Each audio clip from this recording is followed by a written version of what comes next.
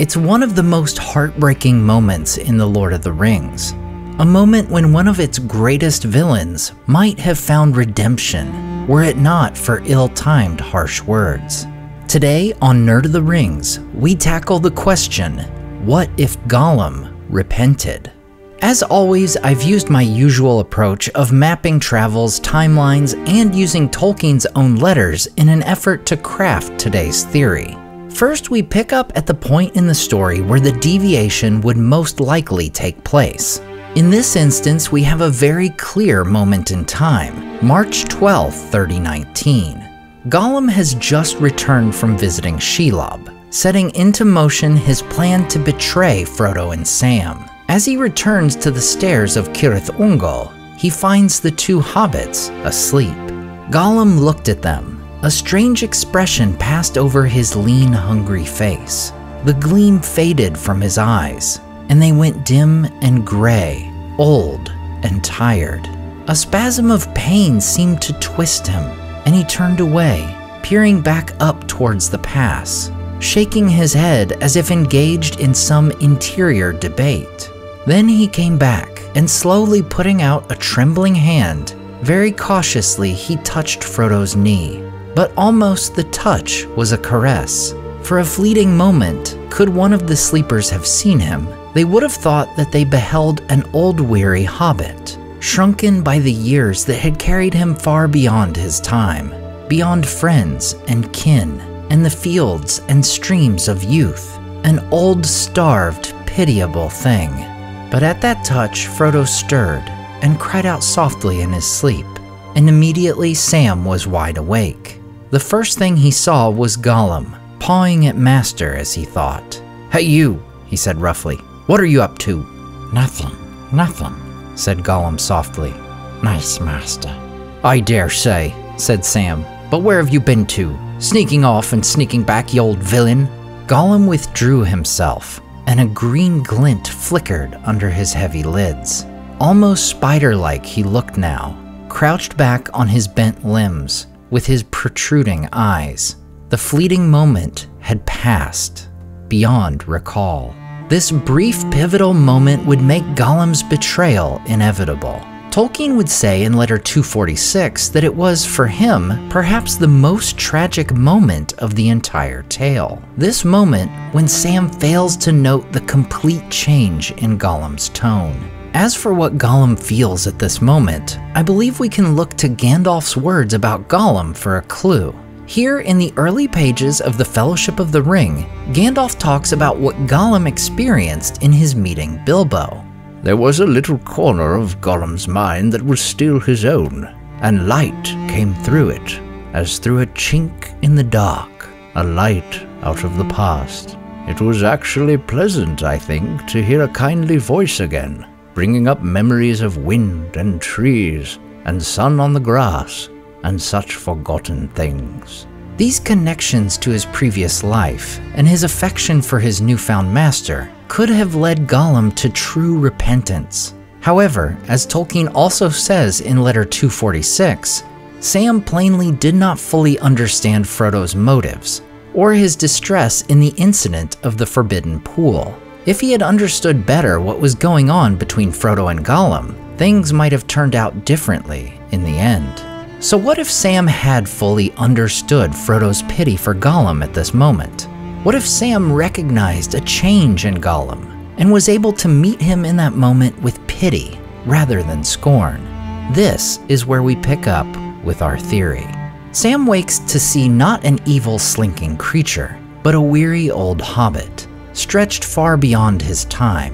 He has a similar realization as Bilbo once did in the pages of The Hobbit. A sudden understanding, a pity mixed with horror welled up in his heart, a glimpse of endless, unmarked days without light or hope of betterment, hard stone, cold fish, sneaking and whispering.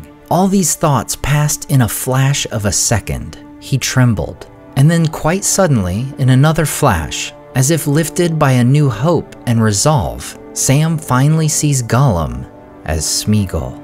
Like Bilbo, Sam has this moment of clarity, understanding and pitying Smeagol. and together the three heroes would venture on from the stairs of Cirith Ungol, making their way closer to Mount Doom.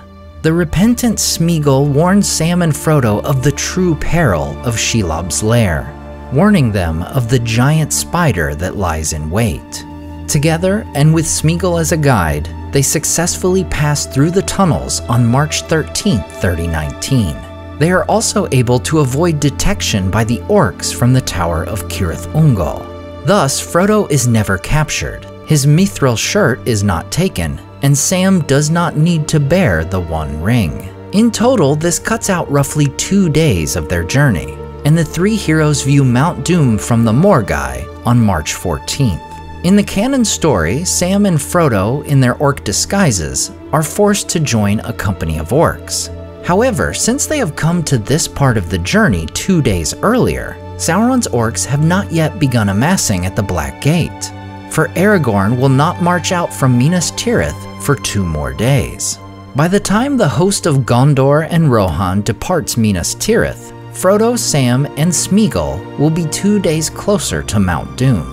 They will no doubt still have much need of caution on their journey, for the orcs will indeed be traveling to Udun to face off against the army of men. Without the whips of the orcs to drive them farther and faster, Frodo, Sam, and Gollum do lose a short amount of time going at a more cautious pace, likely just a few hours. Frodo and Sam will also be without their orc armor disguises, which they acquired in the Tower of Cirith Ungol in the canon story.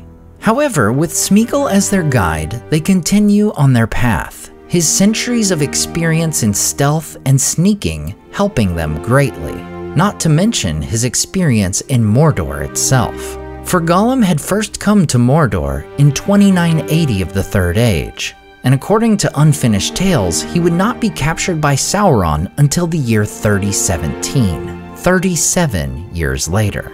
On March 20th, as Aragorn and his company ride north toward the Black Gate, Frodo, Sam, and Smeagol leave the road and head south toward Mount Doom.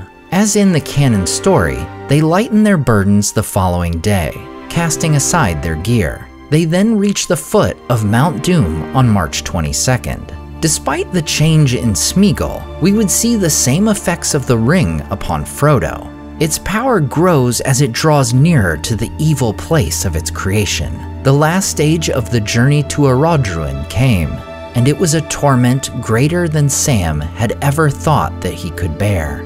"Now for the last gasp," said Sam as he struggled to his feet. He bent over Frodo, rousing him gently. Frodo groaned, but with a great effort of will he staggered up, and then he fell upon his knees again. He raised his eyes to the dark slopes of Mount Doom towering above him, and then pitifully, he began to crawl forward on his hands. Sam looked at him and wept in his heart, but no tears came to his dry and stinging eyes. "Come, Mr. Frodo," he cried. "I can't carry it for you." "But we can carry you, and it is well," Smeagol adds. And together, Sam and Smeagol carry Frodo up the slopes of Mount Doom. Slowly they scale Erodruin, even when forced to do so by crawling like insects. While the host of men is still 2 days from the Black Gate, their march still draws Sauron's eye. And while throughout their journey Gollum would have played a pivotal role in their safely reaching Mount Doom, he could not be wholly rid of the influence of the ring. As Tolkien once said of Gollum's repentance, if he had, what could then have happened?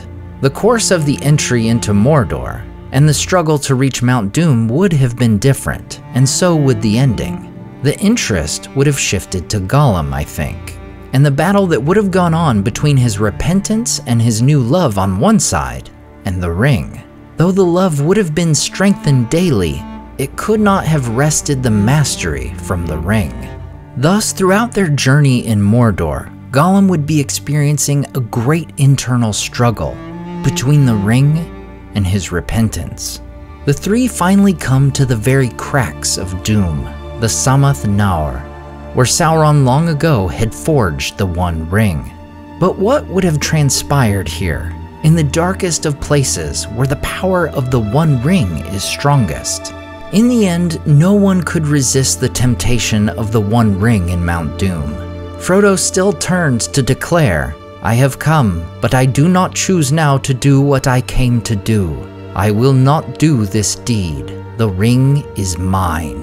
Placing the ring on his finger, Frodo vanishes. Sauron is immediately aware and sends forth his Nazgul, perhaps not from the Black Gate roughly 80 miles away, but from their positions shadowing the host of the West in Ithilien. As the Nazgul race toward Mount Doom, the defining moment of the age unfolds within its fiery walls. Gollum in an instant wrestles with his love of Frodo and the pull of the ring. Still, overcome by the One, he attacks Frodo, biting off his finger and taking the ring for his own. But even now, with the One Ring returned to him, Gollum's repentance is not fully cast aside. The conflict within him remains. It is true he desired the ring, but he also cares for his master, and does not wish the evil of Sauron to come to bear. Thus, with possession of the ring, and sensing the servants of the enemy, and the might of Sauron himself bearing down upon him, Smeagol casts himself into the fires below.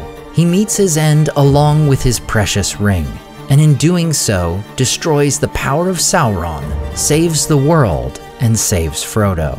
While this ending may come as a shock, we need look no further than to Tolkien's letter 246 for the evidence. I think that in some queer, twisted, and pitiable way, Gollum would have tried, not maybe with conscious design, to satisfy both. Certainly at some point, not long before the end, he would have stolen the ring, or taken it by violence, as he does in the actual tale. But possession satisfied, I think he would then have sacrificed himself for Frodo's sake, and have voluntarily cast himself into the fiery abyss. I think that an effect of his partial regeneration by love would have been a clearer vision when he claimed the ring. He would have perceived the evil of Sauron, and suddenly realized that he could not use the ring, and had not the strength or stature to keep it in Sauron's despite. The only way to keep it and hurt Sauron was to destroy it and himself together. And in a flash, he may have seen that this would also be the greatest service to Frodo. Indeed, the pity of Bilbo, Frodo, and Sam would rule the fate of many. Through Smeagol's sacrifice, Middle-earth is saved. But would Frodo and Sam survive? Would the Eagles have still made it to the mountain in time, since the Battle of the Black Gate would have never transpired? Should they have indeed been saved, Frodo's life would play out much the same as before. He would return to the Shire alongside his fellow hobbits, reclaiming it from Saruman and his ruffians. And still he would fall ill on the anniversary of the Witch King's stab, though notably not on the anniversary of Shelob's lair, for in this tale he was never stung. And eventually on September 29, 3021, he would still sail into the west. He would remain the heroic Ringbearer, who gave everything he had to get the ring to the fires of Mount Doom. He would remember Smeagol not as the corrupted creature who fell into the fire when fate intervened, but the tormented hobbit, whose last act was to save Frodo from the great darkness. Now let me know what you guys think of this theory. Are there changes you would make? And what other theories would you like to see me cover here on the channel? It is well over 60 years since the great Ringbearer sailed to the uttermost west. An old hobbit sits in his home, mourning the recent loss of his wife, decades after the loss of his best friend. Eleanor Gardner enters Bag End, visiting her father months after the passing of her mother Rosie. Sam presents to Eleanor the Red Book of Westmarch, so that she may be the next keeper of this great book, started many years ago by Bilbo Baggins. Sam knows his time is drawing near. Soon his life will end, and the Gardner name will be carried on by Eleanor and his other 12 children. His thoughts are of Rosie and of Frodo. He wonders what lies beyond the mortal world, and if he may see his Rosie once more. He wonders if Frodo is yet alive in the Undying Lands, for he would have loved to see his friend once more before the end. However, since Shelob's sting had been avoided, Sam had never become a ring-bearer, and thus he would live out his remaining days in the Shire.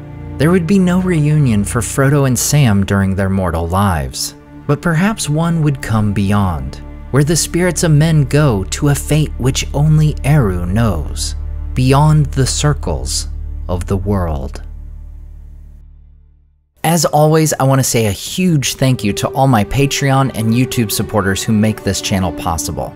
Tom DeBombadil 19, Lissamy the Cinda, Rabbi Rob Thomas, Charles Leisure, CCDC Red Team, Joe Tepper, The Mighty Mim, Andrew Carlisle, Swirled Traveler, Matthew Jeffrey, Leo Vittori, Sky Carcass, Slide Belts, Dane Ragnarsson, Berto Berg, Graham Derricott, The Dark-Haired One, Wyland, Micah Wu, and Debbie. If you enjoyed the artwork in this video, check out the artists in the description to purchase prints of their great work for yourself. Thanks so much for watching, and we'll see you next time on Nerd of the Rings.